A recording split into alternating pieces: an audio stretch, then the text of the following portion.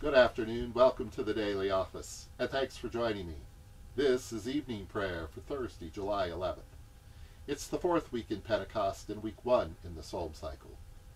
And the scripture for this service, Psalm 18, verse 20 to 42, and Luke 24, verse 36 to 53. And please pardon the poor quality. I have some technical issues with the lighting and in the RV, in the camper. So my apologies for that, and I ask you to please bear with. Now join me in singing verse 4 of Psalm 66, part 2 by Isaac Watts, to the tune of New Britain. If sin lay covered in my heart, while prayer employed my tongue, then you had shown me no regard, nor I your praises sung.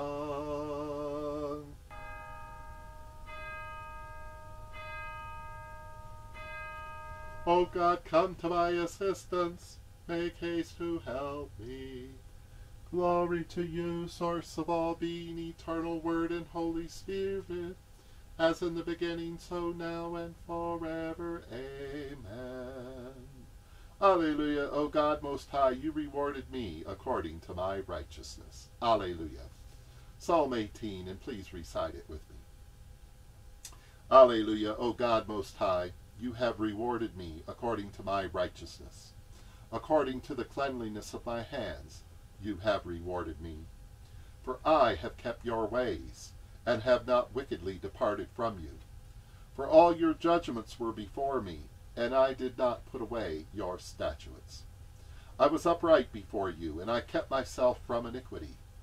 Therefore you have rewarded me according to my righteousness, according to the cleanliness of my hands in your sight. With the merciful you will show yourself merciful. With the upright you will show yourself upright. With the pure you will show yourself pure, and with the forthright you will show yourself forthright. For you will save the afflicted, but will bring down the haughty. For you will light my candle, you bring my light to my darkness. For by you I have run through a troop, and by you I have leaped a wall. Your way is perfect, your word is tried in fire, your buckler and shield to all that trust in you. For who is God but you? Who is a rock save our God? It is you that girds me with strength, and makes my way perfect. You make my feet sure-footed like the deer, and you set me upon high places. You train my hands for battle, so that a bow of steel is broken by my arms. You have given me the shield of your salvation, and your right hand holds me up, and your gentleness has made me great. You have lengthened my stride under me, that my feet did not slip. I pursued my enemies and overtaken them. I did not turn again until they were consumed. I have wounded them that they were not able to rise. They are fallen under my feet. For you have girded me with strength for the battle. You have subdued those that rose against me. You have given my enemies into my hands, that I might destroy them that hate me. They cried to God, but there was none to save them. You did not answer them. And then I beat them small like dust before the wind, and I cast them out like dirt into the streets. Glory to you, source of all being, eternal Word and Holy Spirit, as in the beginning, so now and forever. Amen. Alleluia. Alleluia. God most high, you rewarded me according to my righteousness. Alleluia.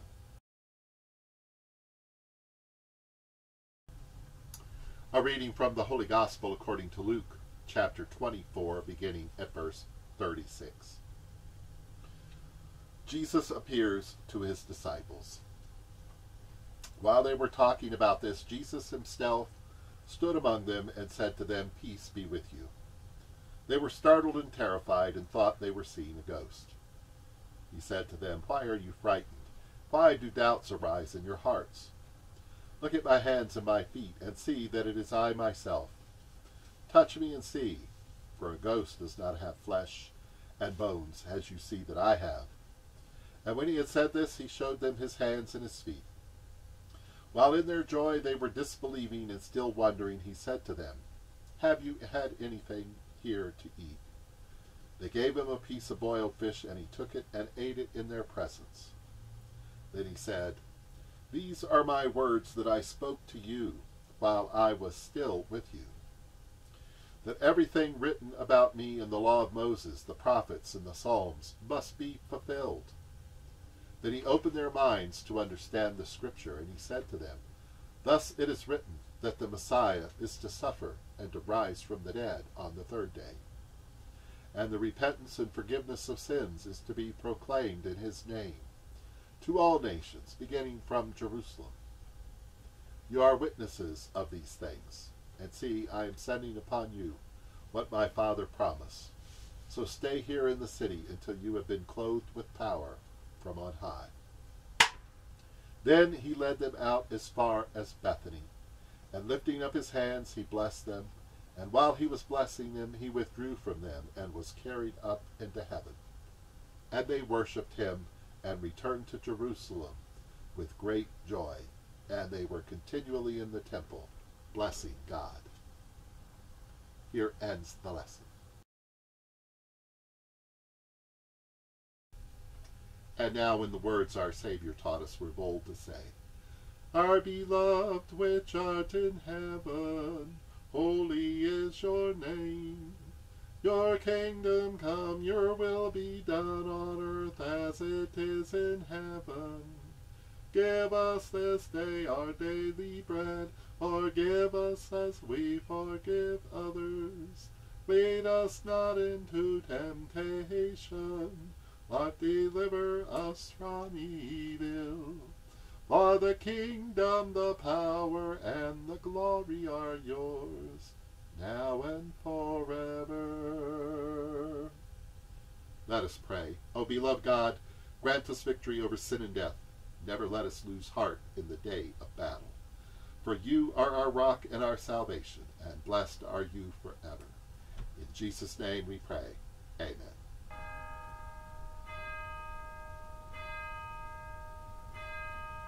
We trust in the mercy of God forever. And may the God of hope fill us with all joy and peace in believing through the power of the Holy Spirit.